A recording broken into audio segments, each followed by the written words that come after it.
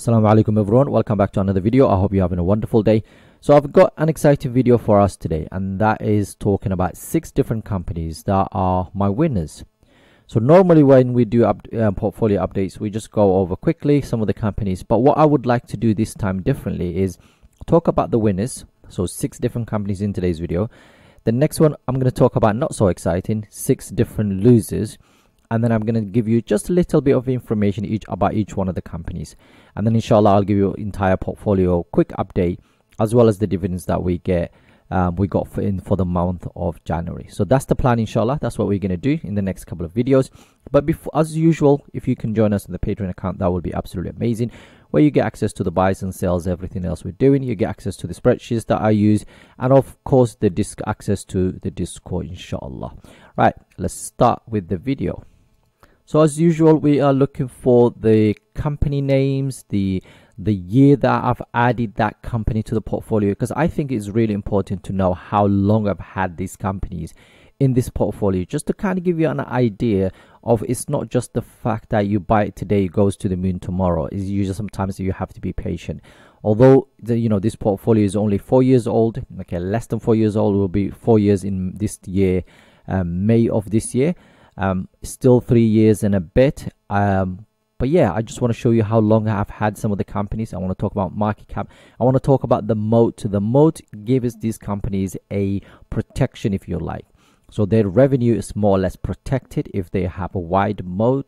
And basically all of the companies that we're going to talk about today do have that. We're going to talk about the price, the dividend side of things. We're going to talk about how safe that dividend is. We're going to talk about the profit margins, return on equity, return on invested capital. Again, 3 important metrics there.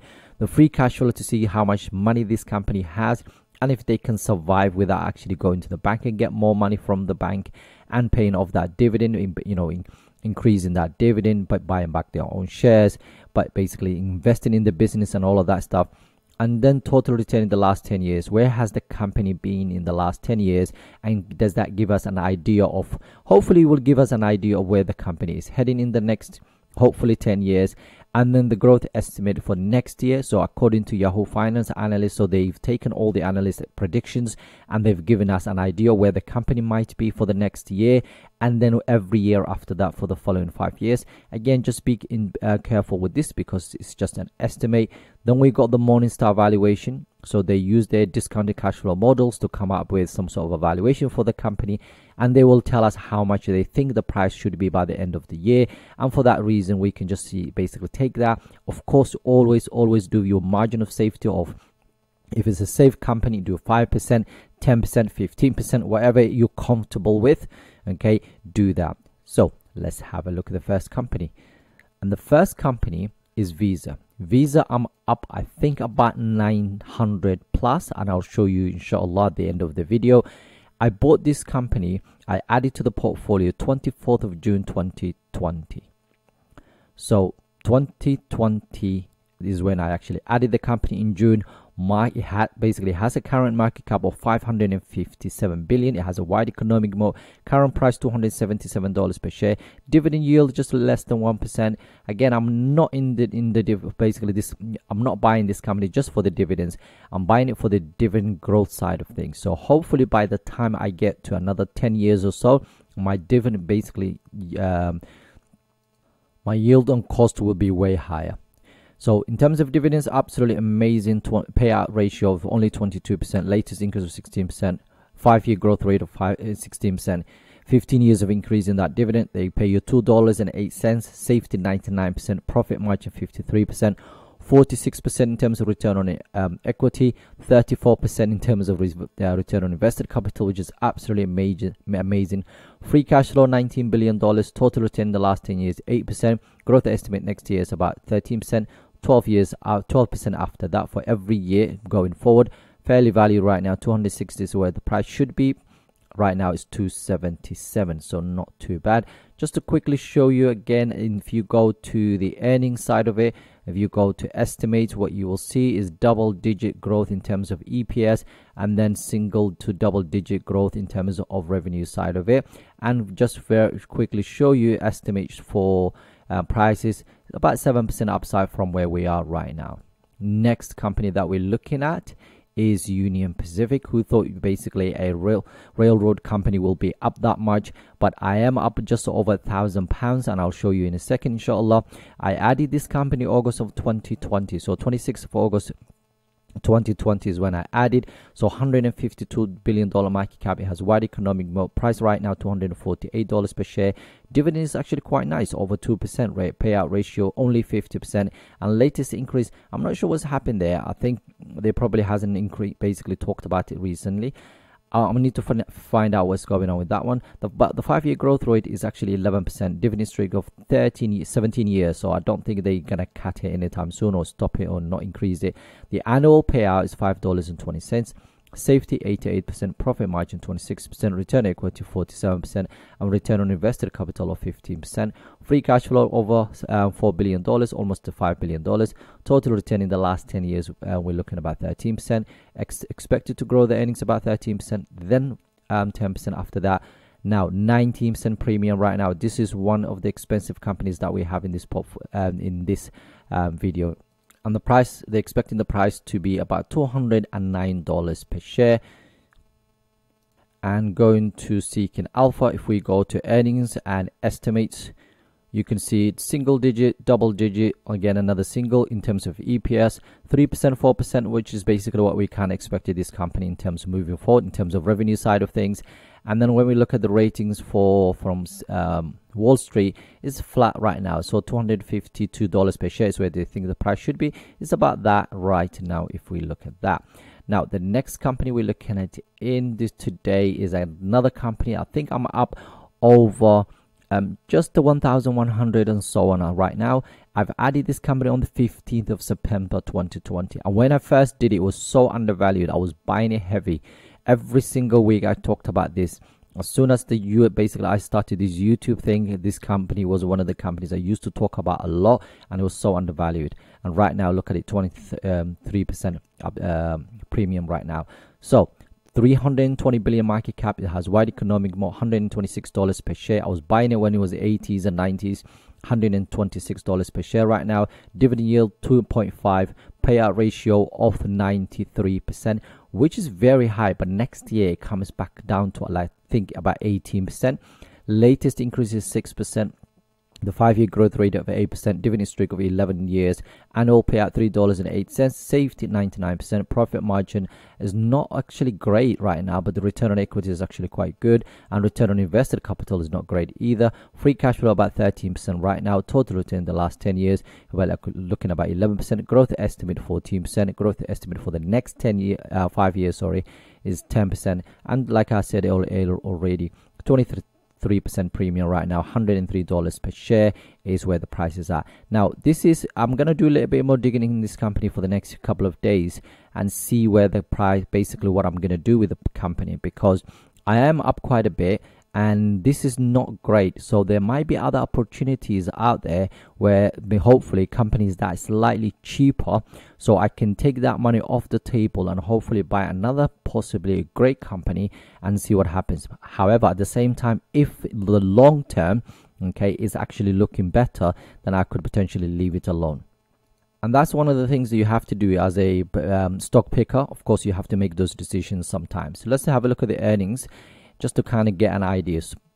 Okay, so 2024, 461%. So I think they acquired another business. For that reason, that's probably why it's going up. Then double digits, then basically high single digits, which is not bad at all. And then 5%, 6% is basically what you expected basically from this company. As you can see, there's a lot of analysts looking at it. So the earnings, it looks like the revenue is going to come down from 63, go up to 76 and then come down a little bit afterwards.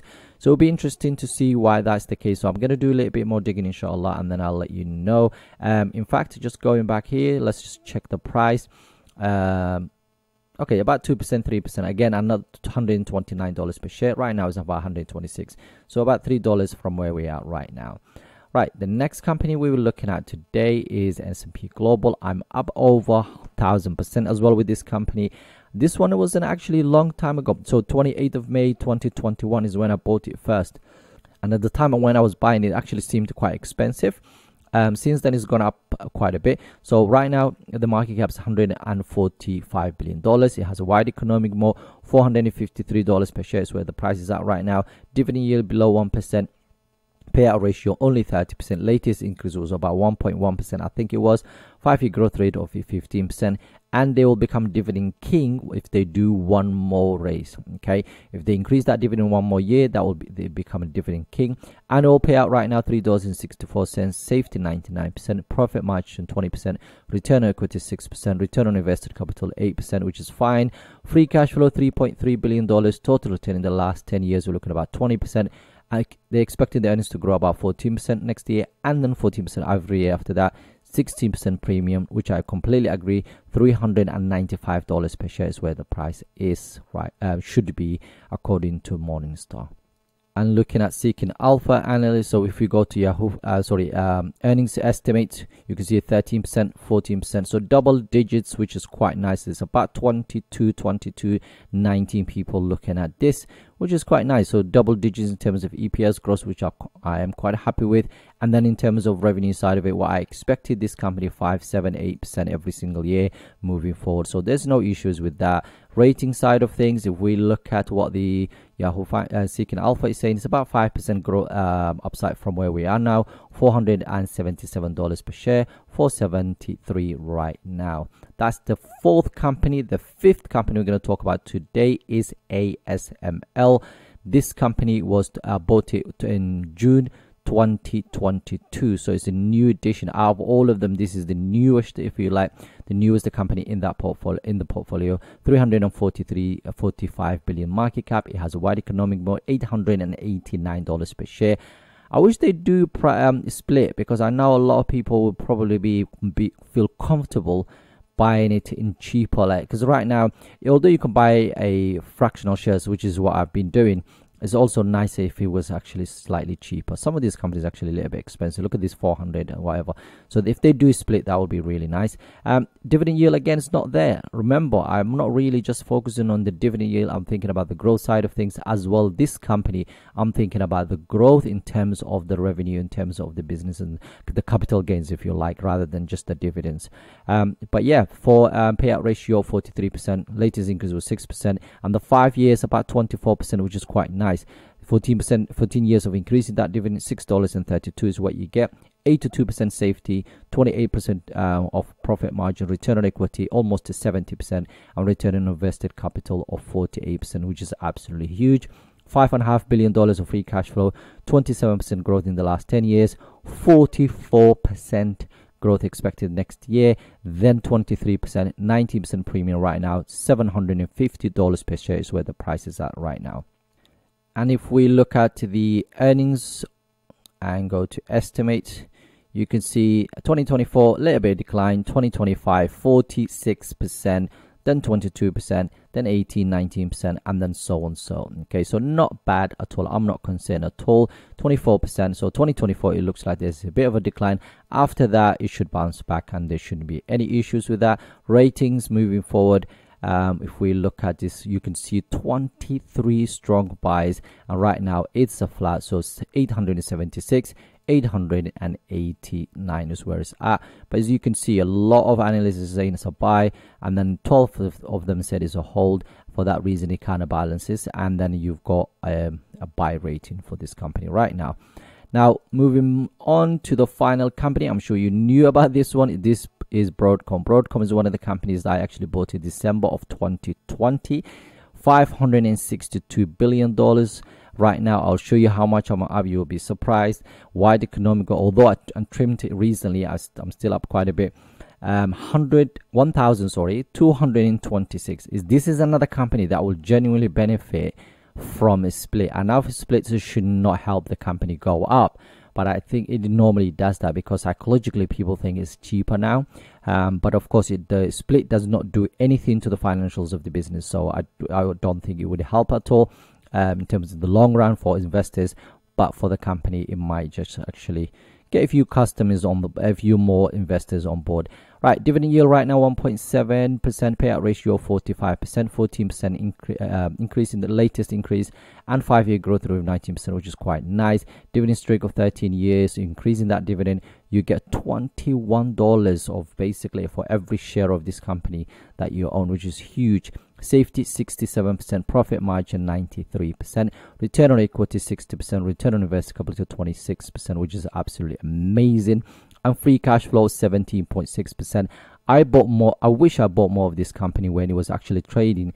The prices where I'll show you my target average price. You'll be surprised. Free cash flow right now over $17 billion. Total return the last 10 years about 37%. Total return growth estimate for the next year is about 20%, then 13% after that. 24% premium right now, which is absolutely huge. 970 is where they think the price should be by the end of the year. Now let me quickly show you. So if we go to earnings and have a look at the estimates for the next few years, so double digits, which is absolutely huge, and then double digits when it comes for the next 2 years at least. So next year almost 40%, because of all this madness about AIs and so on. If we go to ratings, and you can see 21% strong buys, you can see 5 buys and 8 holds. That gives us a buy rating, but right now is about 4% downside from where we are. $1,171 per share, 1,200 and let's call it $20 per share. So there you have it. That's the 6 companies I wanted to share with you guys today. I'm going to show you exactly how much I'm up on each one of these companies. But before we do that, from Sharia compliant side of things, just to be transparent, according to Zoya, Sharia compliant, the standards, that basically this is where we're at right now. Just pause the video to watch that if you need to. Let's go and show you what basically this company. So the first one, so Visa, I'm up 933 pounds, or let's call it 29% right now. Same situation with Union Pacific. Okay, right now I'm up 1,000 pounds. Okay, next one is the S&P Global, 1,140 something. Okay, and then Merck, 1,163 pounds right now, or 75%. Like I said to you guys, this is probably one of the companies that I've been buying since I started this portfolio. And then we have ASML, $1,584 per share, and then finally we have $2,985 pounds per share of that I've actually up right now. So 161%. This is 38%. Okay, Merck is 70 something percent. We've seen 75%. This one is 23%, and this is 28%. And this one is 23%. So I'm up quite a bit in some of these companies. Broadcom is probably one of the best ones, because look at this. If you look at my investment right now, okay, I'm up to 4,800 and something, and almost 1,000 plus of that is just my investment. The rest of it is actually gain. So almost 3,000 pounds of that.